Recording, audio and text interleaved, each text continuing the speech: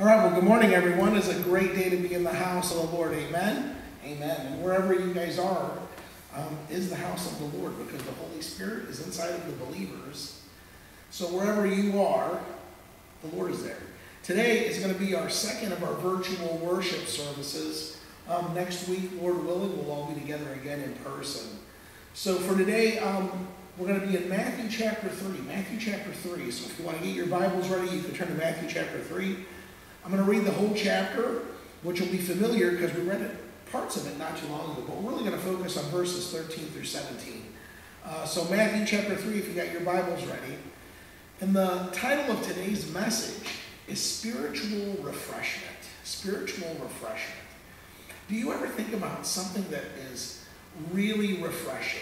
Like what is really, really refreshing? I mean, water can be really refreshing if it's cold, right? But what can be really refreshing? Every time I hear of something being refreshing, I automatically think back to when I was a kid. And they would always run those commercials for York peppermint patties, right? And you would always have that person go, when I bite into a York peppermint patty, I feel like, and next thing you know, they're like on skis in the snow, right? I feel like I'm going down a snowy mountain on my skis, you know, because when you bite into a peppermint patty, it's refreshing, right? It's total refreshment. So I know for some of that are a little bit younger than me, then Mentos became the fresh maker. But when I was a little kid, the big one was peppermint patties. But today we're going to be talking about spiritual refreshment, having our souls refreshed. So turn with me to Matthew chapter 3. Matthew chapter 3. In those days, John the Baptist came preaching in the wilderness of Judea and saying, "Repent, for the kingdom of heaven has come near." This is he who was spoken of through the prophet Isaiah. John's clothes were made of camel hair, and he had a leather belt around his waist. His food was locusts and wild honey. People went out to him from Jerusalem and all Judea and the whole region of the Jordan, confessing their sins. They were baptized by him in the Jordan River. But when he saw many of the Pharisees and Sadducees coming to where he was baptizing, he said to them, "You brood of vipers, who warned you to flee the coming wrath? Produce fruit in keeping with repentance. And do not think that you can say to yourself, 'We have Abraham as our father,' for I tell you that out of these stones God can raise up children for Abraham. The axe is already at the root of the trees, and every tree that does not produce good fruit will be cut down and thrown into the fire. I baptize you with water and repentance, but after me comes one who is more powerful than I, whose sandals I am not worthy to carry. He will baptize you with the Holy Spirit and fire. His winnowing fork is in his hand, and he will clear his threshing floor, gathering his wheat into the barn and burning the chaff with unquenchable fire." Then Jesus came from Galilee to the Jordan to be baptized by John. But John tried to deter him, saying, "I need to be baptized by you, and do you come to me?" And Jesus replied, "Let it be so now. It is proper for us to do this to fulfill all righteousness." And then John consented. And as soon as Jesus was baptized, he went up out of the water. That moment heaven was opened, and he saw the Spirit of God descending like a dove and alighting on him. And a voice from heaven said, "This is my Son, whom I love. With him I am well pleased." Let's bow our heads and pray. Heavenly Father, we thank you so much for this time together. We pray, Lord, that you would bless and be with us. Lord, we have so many things on our prayer requests, and we lift every one of them up to you. Be with us and be with our church. Be with those that give, Lord, that they give with cheerful and generous hearts, knowing that all things come from you and return to you. And Lord, fill us with the Holy Spirit. Fill us with the Holy Spirit so much so that it makes our heart tender to the leading of the Holy Spirit. And fill our minds and our ears with the Holy Spirit, that we may learn your word, that we may live your word, and that we may love your word. And we ask for this in your precious name, Jesus. Amen. Now, over the years, I have heard a lot about baptisms. And I've taken part in many baptisms. In fact, I've taken part in 3 baptisms just for me. Because you see, as a kid, I was born Roman Catholic, and I was baptized when I was just 6 weeks old. When I turned 30, and I came to the Lord on my own, And I felt the faith stirring within me. My wife at that time had never been baptized, and she said she wanted to get baptized. And I asked the pastor at the time, can I get baptized too, as a recommitment? So we were baptized in front of the church, and they poured water over our heads. And 6 years later, 5 years later, 6 years later after that, I got my first ministry position after I finished school.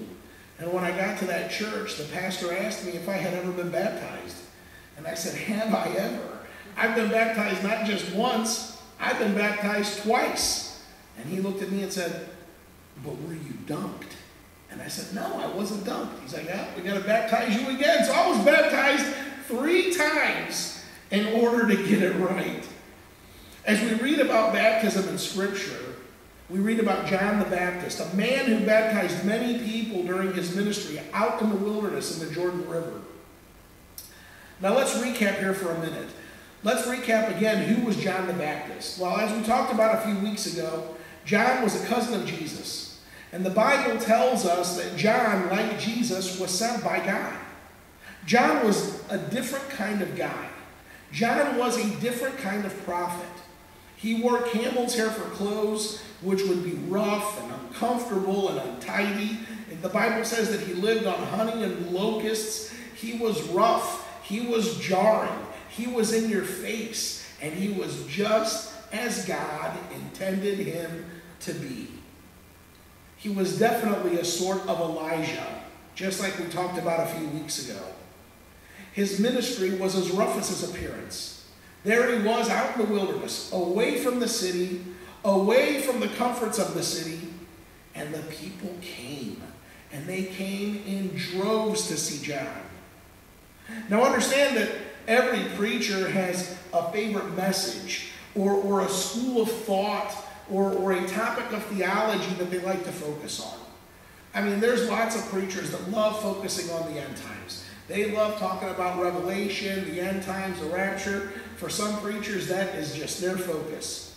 Then there's some preachers who love to specialize on the Old Testament, and they really focus on the Old Testament. They go over the feasts and the sacrifices of the law. They focus a lot on the Psalms. There's some preachers who like to focus on worship and worship music and raising hallelujahs and things of that sort. And that's all well and good. But for me, you know that if that has to do with Jesus, it's all my favorite. But if I had to pick one thing, I think it's really focusing on the gospel message and getting that message out. And actually, the more time that goes by, I used to love to argue points of theology. But the more time that goes by, the more in love I seem to become with the good news of Jesus Christ, with the gospel of Jesus Christ. And John had a favorite message too. John's message was all about baptism. Period. End of discussion. Because for John, baptism was the symbolic representation of those who had admitted that they had led life, that they had not led the life that they should have. That they were genuinely sorry for how they had been living, and that they truly wanted to change. They truly wanted to start over. They truly wanted a fresh start. Brothers and sisters, you have heard me say this many, many times. When one truly repents from the heart, repenting of something that they've done wrong, everything changes. Not some things change, everything changes. Because true repentance brings change. And that's basically John's message. John applied that message to their whole way of living. To repent from the life of sin that they were in and to follow Jesus Christ. And John was passionate. John was full of fire and brimstone, shouting and telling people truly how bad they were and telling people how sinful they were. John was intense, and John was bold, and John was passionate. But John was also sincere. John was a man of integrity, and John was focused. And because of that, the people respected John, and they responded to John.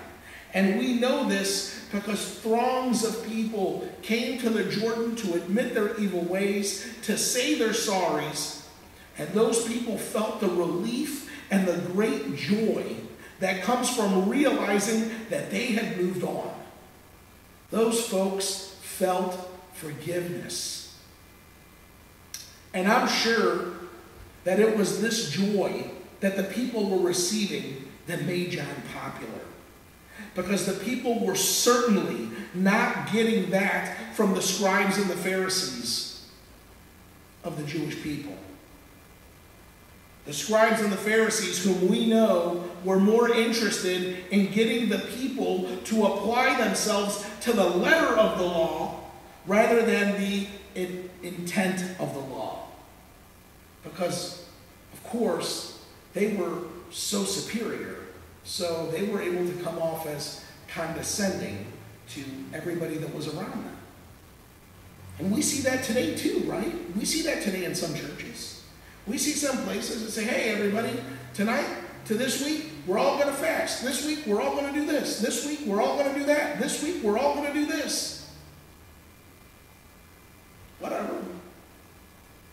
Their way was to say, this behavior, whatever it is okay for me, but it's not okay for thee.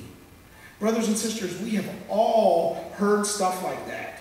And where is the joy in that? Where is the relief that comes from Jesus Christ in that? Where is the encouragement when someone is constantly telling you, you cannot do that, or you have to do this, and basically whatever you're doing is wrong, or at least it's wrong in their eyes? That type of life is brutal. That is not the type of life we are supposed to live. That trying to obey a law that can't be obeyed is impossible, and it becomes hell on earth. But the reality is that many religions work that way. And I'm telling you, I've been there, brothers and sisters. I've been a part of churches and communities where the expectation was that you would be at every single event and every single thing that was going on, and there were events and things going on non-stop. And heaven forbid you needed to miss one, then all of a sudden your spiritual maturity was called into question. Or all of a sudden your salvation was called into question.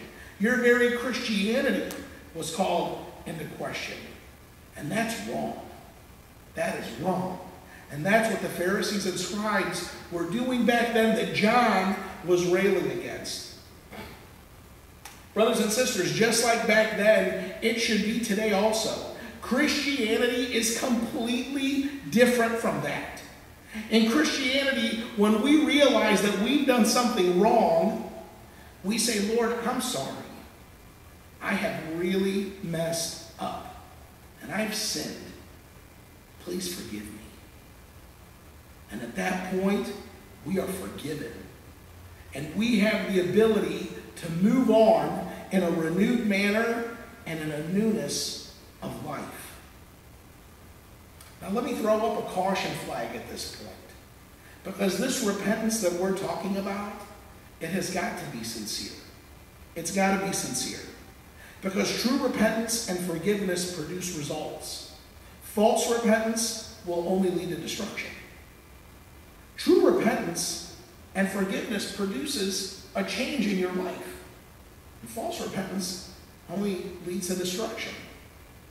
Mark chapter 1, starting at verse 5, says this, and everyone came to hear him. All the people from Judea and Jerusalem were going out to him, and they confessed their sins and were baptized by him in the Jordan River. You see how that all adds up? The people were being spiritually refreshed by John. They were being fed by John. And that is why they left the comfortable cities to go out into the uncomfortable wilderness to listen to him. When Jesus arrived in verse 13, it says, then Jesus came from Galilee to the Jordan to be baptized by John. So here among the crowd, a 30-year-old Jesus of Nazareth waded into the Jordan River to be baptized. The Bible doesn't say how, but John recognized Jesus straight away. In verse 14, it says, but John tried to deter him, saying, I need to be baptized by you, and do you come to me? And Jesus replied, let it be so now. It is proper for us to do this to fulfill all righteousness. And then John consented. In other words, Jesus went to John to be baptized. John recognized him as the true Messiah and said, no, you are the one. You baptize me. But Jesus said, let it be this way for now because it is God's will. And John agreed, and Jesus was baptized. Now I'm sure that John baptized Jesus the same way he baptized others. And I'm sure that the others who were watching just witnessed yet another person being baptized until Jesus came up out of the water and the heavens opened and everyone saw the Holy Spirit descending like a dove. And if that wasn't magnificent enough, a voice is heard booming from heaven. This is my Son, whom I love, and I am very pleased in him. What that is right there, brothers and sisters, a fancy word that describes that in seminary is a theophany. A theophany is when you see a visible manifestation to humankind of God, which we see there with the dove coming down and hearing God's voice. And there are not many theophanies in the scriptures, so this is a huge event. Now, it's easy to understand why John wanted Jesus to baptize him first. After all, John had been preaching a baptism of repentance for the forgiveness of sins in preparation for Jesus to come. And here was the hymn that he was waiting for, right in front of his eyes. The spotless Lamb of God. And so the question has to be, why did Jesus come to John in the first place? I think it was the commissioning and the official start of his ministry. But I think there's a few ways to look at why Jesus came to John. Let's return first to the concept of repentance. Repentance, or the Greek word metanoeo, means to change. It actually means to turn, right? To turn. The prophet Ezekiel explained what God wanted from his people in Ezekiel chapter 14, verse 6. When he said, therefore say to the people of Israel, this is what the sovereign Lord says. Repent. Turn. Turn from your idols and renounce your detestable practices. That's what God wants, brothers and sisters. That's it. Turn from what God finds detestable and follow him. And we all know that throughout the Bible, God pleads with his people to turn away from their sins, to turn away from their failures and their mistakes, and to turn to him, trusting in him to save them. Brothers and sisters, that is what repentance means. And John's baptism, just like our Christian baptism, was symbolic of repentance. Was symbolic of recognizing God's higher presence and recognizing that God can and that God will save us. Baptism essentially marks the inflection point in our lives by recognizing that God is the only one that can save us.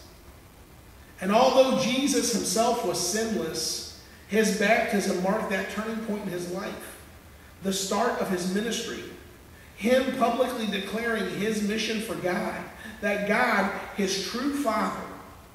Jesus had come to John as a poor carpenter, but he left John starting the ministry of the Savior of the world.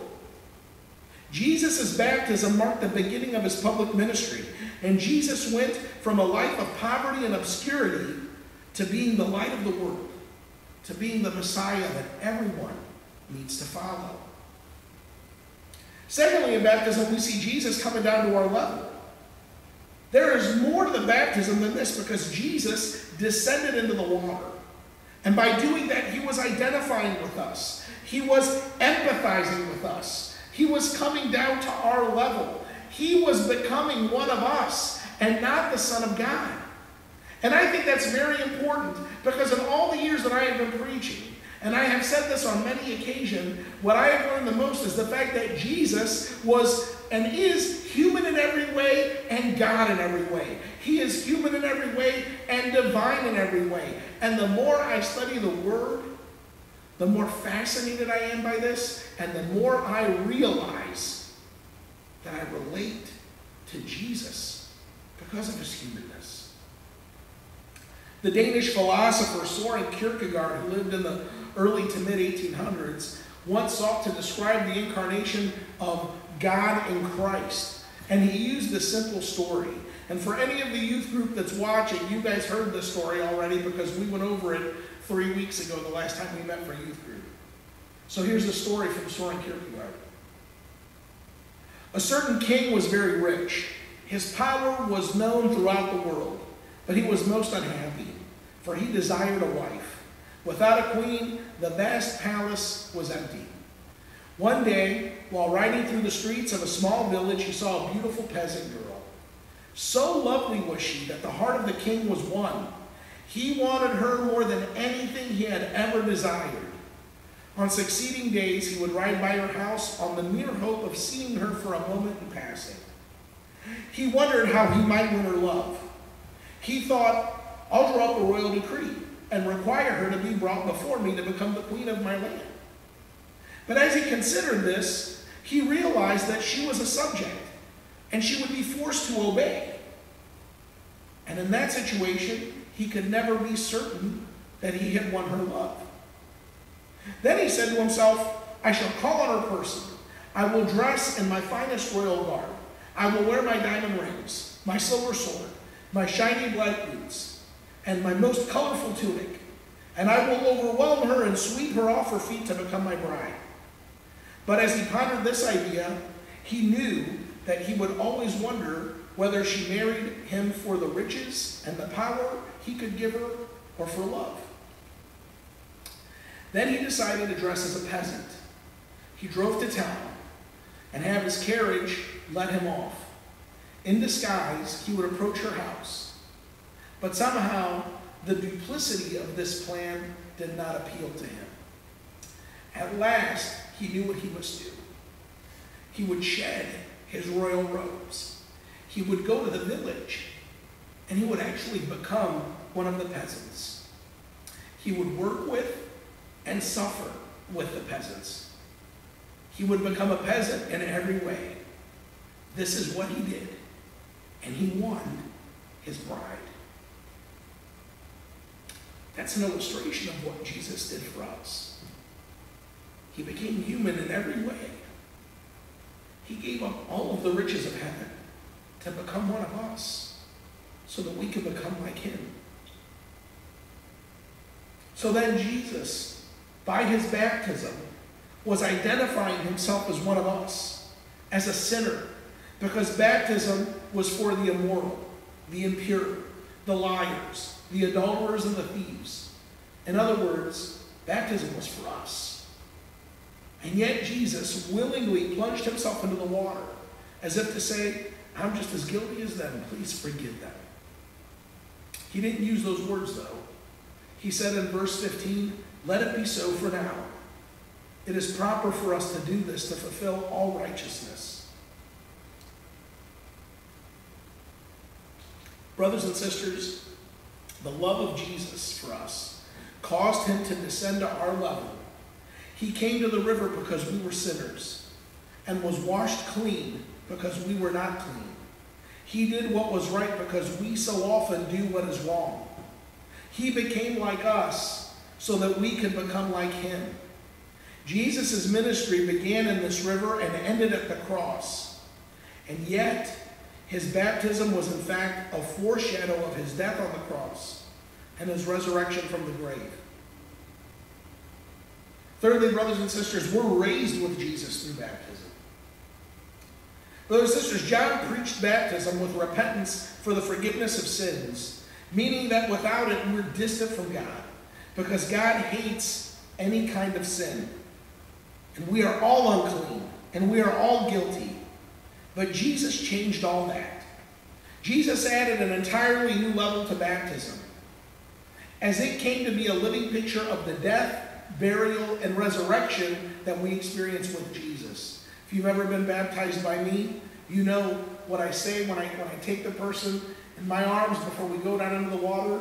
As they go down, I say, you are dead in your sin and trespasses, and then arise to a new life in Jesus Christ. Romans chapter 6, starting at verse 3, puts it this way. Or don't you know that all of us who were baptized into Christ Jesus were baptized into his death?